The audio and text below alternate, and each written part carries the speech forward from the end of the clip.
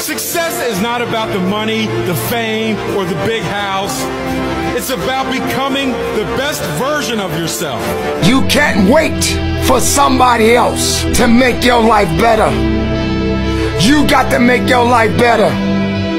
You got to focus on you. Now, I'm not saying forget the rest of the people, but I'm telling you to get rid of the things that are not making you strong, that are not making you better, that are not making you efficient, that's not putting you in a better place, that's not giving you the strength that you need to keep living the life that you have been given.